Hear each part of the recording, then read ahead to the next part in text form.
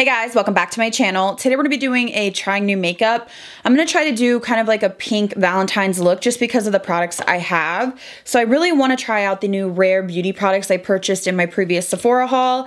I have the blush, I also have the liquid eyeshadow, and then the glossy balm. So I thought we would use those products, but I also wanna test out the new Anastasia Beverly Hills Brow Freeze that I picked up as well. So I thought that I would show you, how to use it or how I would use it, see if it holds, etc. So we will try this. Also really excited to use the new Morphe foundation. So when they came out with the foundation and concealer, previously it wasn't well received, but this is their new Filter Effect Soft Focus Foundation. They also have a brush they sent over and a sponge, which is like microfiber, and this thing is huge. It wasn't this big until I wet it, but interested to try these products out. Also for the eyes, I thought with the Rare Beauty shadow, we could play around with this Nudie Patootie Volume 2 from Laura Lee Los Angeles. This is a really pretty kind of romantic color story. And then I have this Kimchi Chic Puff Puff Pass powder that I want to demo for you guys. I've been really enjoying this brand. I bought like 5 things from it and I've been quite impressed so far.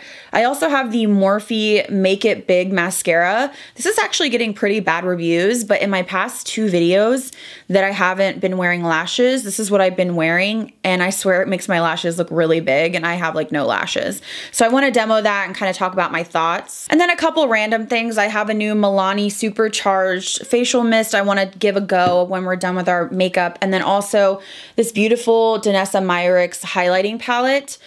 She was actually the makeup artist for the Morphe campaign with Shayla, and Shayla looked stunning. If you don't know who Danessa Myricks is, she has a makeup line, but she is like a phenomenal makeup artist.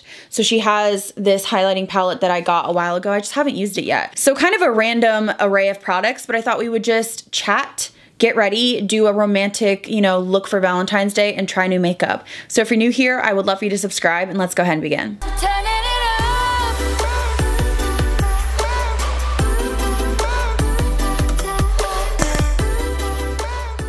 So I've got you zoomed in. I went ahead and did the base of my brow, and then I did use the P. Louise base. This is in the shade, I believe, Rumor 2. This is just a base for eyeshadow. So I used this, and then I used a very light dusting of the kimchi powder. If you hear loud noises, my husband is shoveling the driveway. We got like 6 inches of snow. He got work off, or he's working from home today because the roads are bad. So, he's not used to being quiet. So back to the eyeshadow. There's 5 different shades. I picked up the pink one, Nearly Rose. It is truly just like a soft pink shade. Essentially, you're supposed to apply this to the lid and blend it with your finger or a brush. I'm gonna use this as a base to kind of just blow out all over the crease and my eye. And then I'm gonna go in with a Laura Lee palette and maybe play it up a little bit. But I really wanna test this to see what it looks like for a one and done kind of situation, if it blends, if it's pigmented, etc. So I'm gonna just apply this to my eye. Again, you don't have to be perfect, or you shouldn't have to be with a product like this. It should be pretty easy to blend. Does kind of feel like a powder when you blend it out, almost like it goes from a cream to powder. My favorite formula for these liquid eyeshadows has to be the chocolate melted ones from Too Faced. They are just super easy to work with. To be honest, that was quite easy. I didn't have any struggles. It blended nicely. Now, obviously, I don't look amazing right now because I don't have anything on my face and my brows are half done. But in terms of a base or a one and done, I feel like this is pretty easy. I don't really see anybody struggling with this just because it didn't take any finesse at all. So this is what the eyeshadow looks like. It worked perfectly. I have no complaints. If you are a one and done type of person, I feel that you would get a lot of use out of this. Just make sure that you choose a color that suits your skin tone, although they are quite pink. They're in the pinky rose, peachy family, so there's no really like browns. Maybe she'll expand. But my first impression on this is it was easy to work with. I didn't have any issues. So we're gonna go in now with the Nudie Patootie 2. This is from Laura Lee Los Angeles. I have to say, First and foremost, I am so deeply sorry for what she's going through. She lost her mother to COVID, which I cannot even imagine that pain. I just feel so horrible. She really is such a gem. I've met her a few times at events and she didn't owe me anything and she was so nice to me, like incredibly nice to me. Just funny, outgoing, easy to talk to. I just feel horrible for what she's going through, losing her mother to COVID. Like, it's just been rough on her, so I wanted to send my condolences. But I did want to use her palette that she sent over. Now, this is not brand new. She sent this a few weeks ago. Again, I just had so many videos, other video ideas that I haven't gotten to all this new makeup. So I thought we would just play with this, maybe add, you know, one of the shimmers onto the lid, maybe add a little bit of depth. So I think I'm gonna go in to the shade down here, Low Cut, and use this on the outer corner. I am interested to see how shadows blend on top of this because it does feel like a soft powder finish. I'm hoping that it doesn't grab. So I'm really going to put this quite low, and I just wanna add a little bit of dimension. Obviously, if you wanna use these Rare Beauty shadows by themselves, but just for the sake of trying new stuff. So I am noticing that it does seem to be sticking a little bit, so I don't know if you would want to apply more mattes on top of these liquid shadows. It seems to be sticking on the edge. I'm just gonna blend it and kind of do my best here. So I think I'm gonna go on the lid with the shade Cheeky. It's so beautiful and intense. It's almost like a muted, I don't know, purple pink kind of hybrid. So let's go ahead and just, oh yeah, that's beautiful. Pop this pretty high up. I want it to kind of go above the crease to give me that sparkle look. Very, very glittery, beautiful. So these are what the eyes are looking like. I'm gonna go ahead and do a winged liner off camera, come back and we will use that Morphe mascara as well as all of the other products. So now that I did my wings, I wanna go in with the new Morphe Make It Big mascara. I have to say, this has bad reviews. A lot of people are saying it's super clumpy, they don't like it. Honestly, I actually texted my friend Cheryl and I was like, that Morphe mascara makes my lashes look big. Like for me, I feel comfortable not wearing lashes when I use this. And she looked it up on Sephora Canada and she's like, the reviews are horrible. And I'm like, oh my gosh, like I don't know what it is. So the packaging is kind of weighted. It's this matte black packaging. I will say this does get or can get clumpy. It's one of those that you might want to wipe off on the component. So I could see why that would be annoying to people. To be honest, I haven't really noticed it like when I use it, but it does great things for my lashes. I don't know, it gives them volume and length. So I'm gonna wipe it off a little bit and we'll just go in. It's a very slippy mascara, so I would say more of a wet formula. But with any kind of eye look like this with a big wing and eyeshadow, I always do lashes.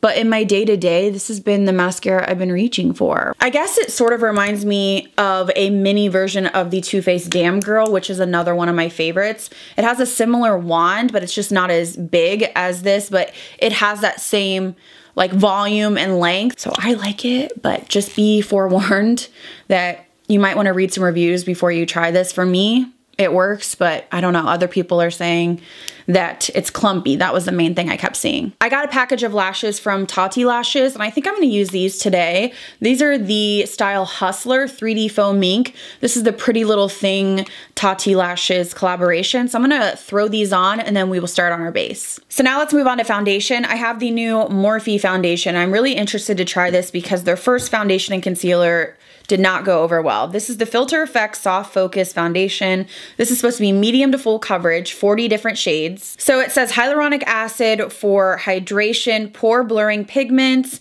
natural buildable coverage, free of oils, fragrances, and parabens, long wearing, sweat proof, and transfer proof. Comes in a frosted glass bottle. So they sent me 3 shades. I have light 8 here, but I also have medium 9. So light 8 is a light medium golden and medium 9 is a medium neutral. So I think I want to just pump this out. This looks a little bit light for the medium.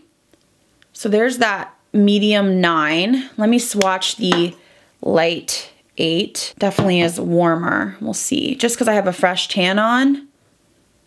Well, I think I actually am gonna go with the medium because it's more neutral. I feel like this is a little bit too yellow because it has that golden undertone. So along with the foundation, they sent this sponge, and it's kind of interesting. It has a slanted tip here. It's the microfiber feel like the Juno & Co sponges, but it really got large when I wet it. It was about half this size before, but they also did send over a brush. This is the E63, which I thought was interesting, an airbrush brush from them. And I don't know if I have anything with this shape. So I thought we would kind of use both and see what we think. I'm gonna pump out 2 pumps. It's a pretty thick foundation, and I think it oxidizes because when I first pump out that medium, it looks a little bit light, but then it sort of warms up. So I guess we'll just, yeah, so you see how it looks pretty light there compared to my self tan, but we're just gonna see how it blends out. Hopefully we can make it work. So I'm gonna go ahead and use, okay, I'm like, don't like the sponge. And that shade looks light, damn. I might mix in a little bit of that light shade just for the golden tone to it. I'm gonna switch to this brush.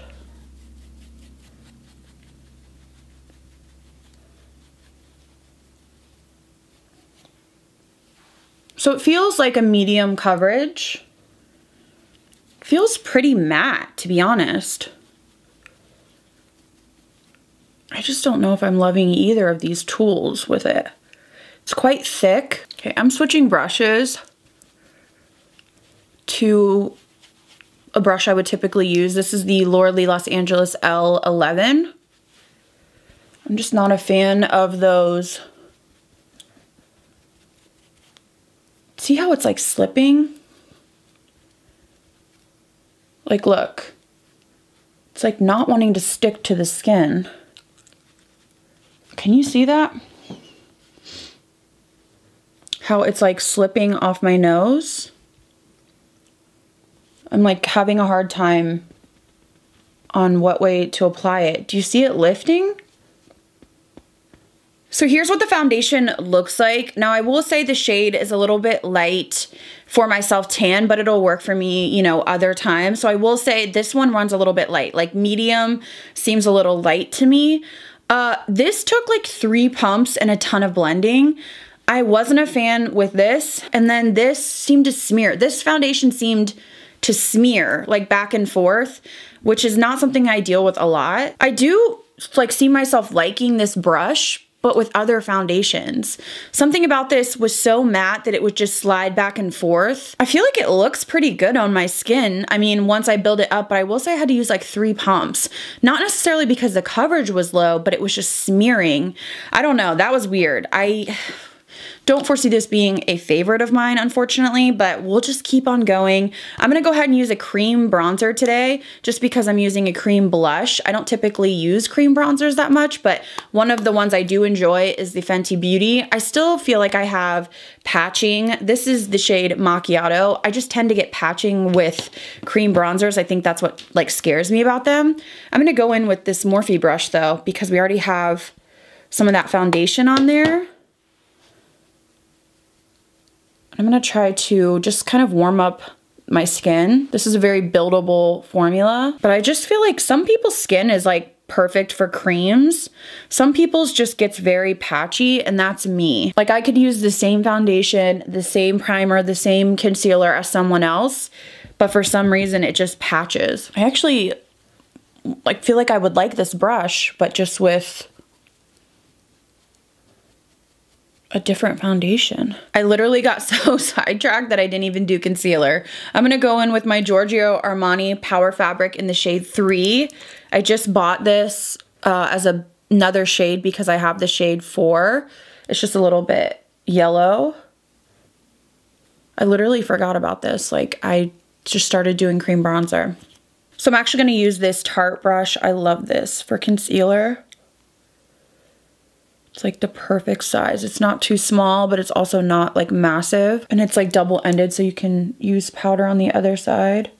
Before I go in and set, I wanna go in with the Rare Beauty blush. This is the Melting Blush, and I got the shade Nearly Rose, which is supposed to be a pink. It swatches quite pigmented when you swatch it with your finger, but then when you blend it out, it seems to be very sheer. So I'm excited to see how it plays on the face. I did not set my face yet. That's what I've heard. It doesn't work on a set face, which is something that personally I don't enjoy, but I will play by the rules so that we have a fair shot. So I actually just took a beauty blender and applied it to the beauty blender and then stamped it on my hand. And I'm using the lightest pressure.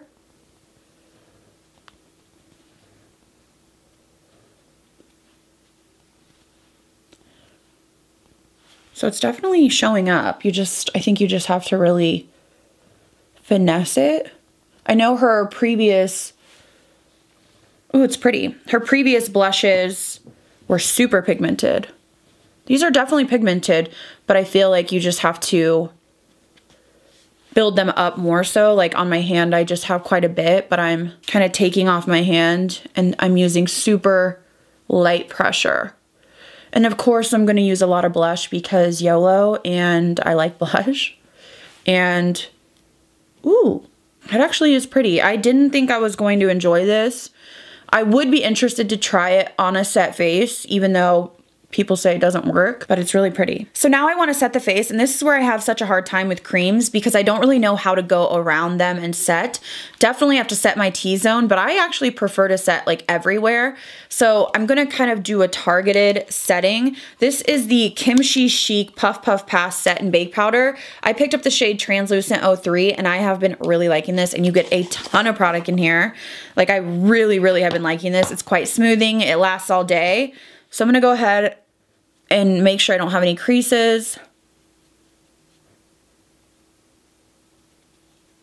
And I am going to apply the powder pretty heavily in my T-zone and then lightly kind of blend under my eye to set. Also gonna go around my mouth, nose, really the T-zone. That's where I get the most oily. And then I'm taking my Sonia G and I'm going to do kind of under the blush and cream bronzer. I'm also going to take a little bit of my Jouer dark powder and apply, oh bitch. See, this is my problem, damn. It wants to grab because we put that cream down. Okay, I'm gonna have to like blend that out. All right, so now I wanna jump into brows. I did the bottom part of my brows, but I wanna finish them off. And typically what I do is use either my Benefit or my Refi Beauty to underline my brows. And then I go in with something to hold them. So I've been loving the Refi Beauty, and you just brush it through and then I really just push the hairs against my skin. This has a white tint, but it doesn't show up once you put it on. I'm interested to try this ABH. So essentially this is a brow freeze styling wax. So it comes in a little pot like this, super easy. You don't have to wet it or do anything like that to my knowledge. So I'm gonna go ahead and just use my spoolie on my Benefit and grab quite a bit of product on there. It feels tacky. Pull my mirror closer and we're going to, oh yeah, run this through the brows. I may have used a little bit too much. I'm gonna take whatever's left on this other side. It feels like a brow gel to me, but I like the fact that it's in a pot and you don't have to, you know, squeeze it out of anything, but I also like the Refi too. So I'm gonna let it sit for a second, and then what I like to do is use my spoolie or my brow pencil and push it up to really set it onto the skin. So I'll have to update you guys on the wear of this, like if it stays stuck up. But if you want fluffy brows, I mean, this did the job. It really just stood the brow hairs up. So from there, I just go ahead and fill in the rest and we're good to go. I think this is gonna be a winner. I really do like the Refi too as well. It's a little bit harder to get because it's an influencer owned brand, and I think it's from, Jess Hunt is from the UK. So you definitely are gonna have to wait for shipping. This is just a little bit more accessible. Doesn't feel like super tacky or anything. So now I wanna move on to finish off the eyes. I'm gonna jump back into the Laura Lee palette. And I think I'm just gonna go in with this shade again, Low Cut, and just kind of smoke this on the outer lower half of my eye.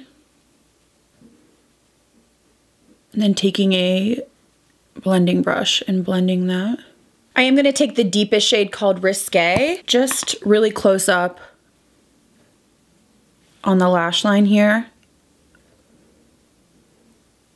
And then with that same kind of glittery shade, I'm gonna grab Cheeky. Again, I'm gonna use it on a tiny little brush and put a tiny bit in the center of my lower lash line.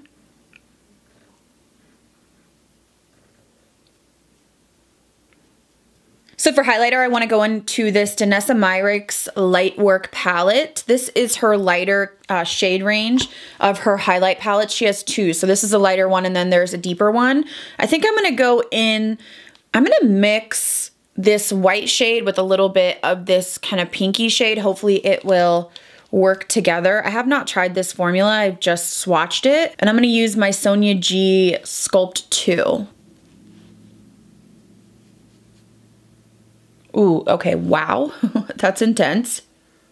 Woo, holy moly. I feel like I'm getting a little bit of a white cast, so I'm going to actually stick to just the pink, which is called Piece of Cake.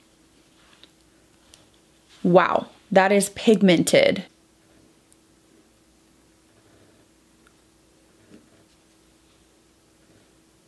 I mean, that is some highlight. So for lips, I'm gonna go ahead and line with this KKW and Mario lip liner in Beauty Icon. I am gonna go in with a lipstick before we go in with that Rare Beauty to top. This is Grace from Bare Minerals. I just picked this up from Sephora. It's a light pink.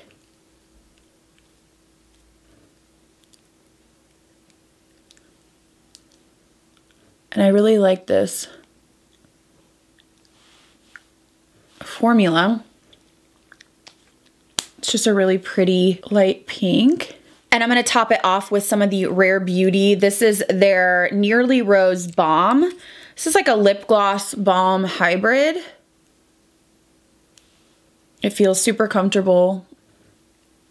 Has a decent amount of pigment. And then to finish off, I wanna use this Milani Supercharged Revitalizing Face Mist. I mean, it feels like you're really spraying an orange peel on, which smells quite nice, and I don't know, gives you, I guess, like a more healthy glow.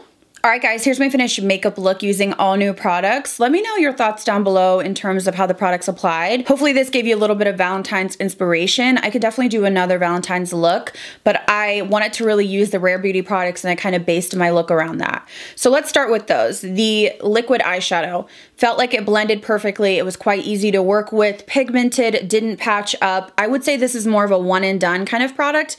Of course, you could apply shadows on top like I did. I noticed a little bit of grabbing just on the outer edge, but again, it's my first time using it. I feel like this is for somebody that likes monochromatic, to use it all over your lid in your crease. You can even use it under your eye, match it to your blush, and you're good to go. So I really have no complaints on this. It worked as advertised. In terms of the blush, I like it more than I thought I would. I like the color, of course. It's a beautiful pink color. I will say it's quite emollient, but it builds up. So it's not as intimidating as her original formula that I felt like a lot of people were applying a few dots and they just couldn't get it to blend out. This is a little bit more forgiving. Now, I did use it on unset foundation. I don't know how it would do with a set foundation. I have to say Patrick Ta is A1, the best formula, because you can use it over powders, under powders, set, non-set. I will keep playing around with this. If you have this, let me know. Have you tried it on powder and does it work? I've heard that it skips and lifts in patches. I did not have that experience using it on an unset face, but it just makes it a little bit trickier for someone like me who does prefer to set my face and then go in with powders. I don't dislike creams, but I find them a little bit more finicky and it's not gonna wear as long. So because I didn't set over my cheeks, this is not gonna wear as long as my typical routine would last. For someone like me me, I like one and done. I like to put it on, be done for the day.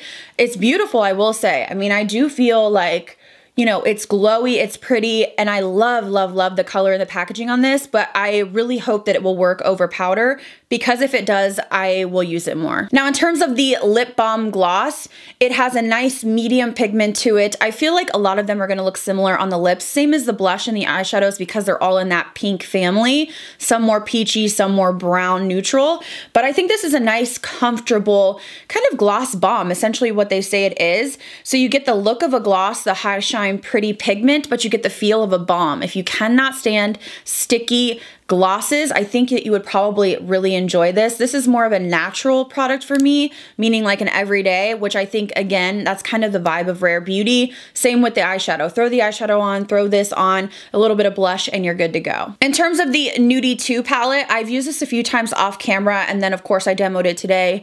It's super beautiful. The stars of the show for me are these two shades that are super glittery and high shine right in the middle there. The mattes are very pigmented and blendable, and then you do have a couple metallics that are more of your standard metallic, which is right here. So you'll get that shine, but the glitter ones really make your eyes pop. This is a beautiful romantic tone palette, and I like that it's smaller than her original if you like more curated palettes. So this is a gorgeous palette, especially for Valentine's. The foundation, I have to say I'm undecided on. I will say the shades I got were just a smidge too light for me, because I do have a fresh self tan on, so I can use these when I don't have a tan. I am a little bit perplexed by this foundation. Looking at my skin right now, I actually feel like I look quite healthy. I don't feel like it's gonna slip off. I actually feel like my end makeup looks quite nice. You guys can let me know down below. But this one was a weird one. I had to use about 3 pumps, not because the coverage was low. I would say it's a true medium, and it is buildable.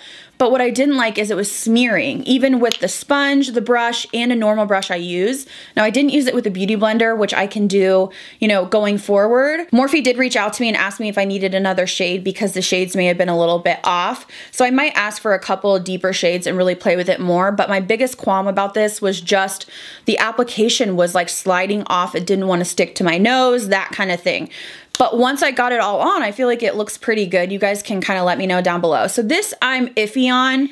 Once it's on, I'm okay with it, but the application, I was a little bit worried. In terms of the sponge, again, I don't know, because the application of the foundation, I'm not wowed by this, but I will say I actually do like this. I could see myself using this with other foundations. It's quite a unique shape, and it can give you kind of that soft airbrushed look. So I do believe that I will enjoy this, and this will become a favorite. Maybe it just doesn't work with the Morphe foundation, and maybe the Morphe foundation isn't a favorite. I'll have to keep trying it.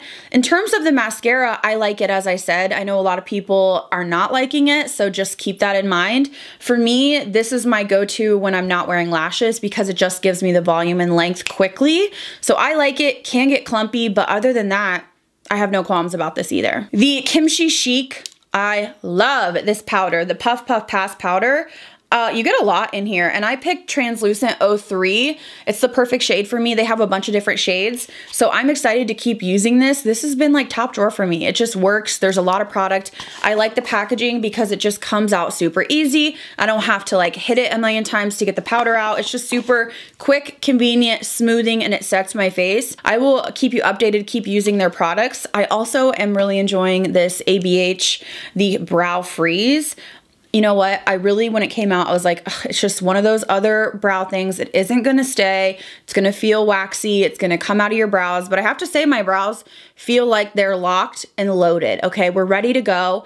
Similar to the Refi Beauty, but this is just a different component. I think this is basically like soap brows for dummies, basically for people like me that don't want to, you know, scrub soap and then wet the brush and then this and that and this and that. It's like, let me just get in there and apply it and move on. So if you want to try the soap brow trend, I think you would enjoy this. I don't feel like I have a heavy, you know, sticky thing in my brows, but they do feel like they're set down. Pleasantly surprised at how much I love this Danessa Myricks highlighter.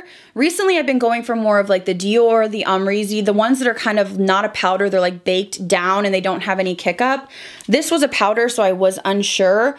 But this is gorgeous. It is high shine, barely had to apply any, and it gave me that really intense highlight. She has a ton of makeup products. I will link the website down below. Definitely check out her Instagram too. Holy crap, she's talented. beautiful, beautiful makeup. So this is a yes. And then lastly, the Milani. I really like this. It smells honestly like you're spraying oranges on your face, like orange juice, but the sprayer is nice. It feels nice and refreshing. This is essentially something I would use just to settle my powders down. So I say this is a yes. It's affordable. Now, it's not going to lock your makeup in. It's not like my Charlotte Tilbury, but this is more of like a give you a little bit of a hydrated look if you use too much powder or you just want everything to kind of melt in. So that is everything for this trying new makeup. I hope you guys enjoyed this video. I will link everything down below. Let me know down below what you thought of these products, if you've picked them up, if you're eyeing them. Please subscribe if you're new here. Thank you guys so much again for watching, and I'll see you in the next video.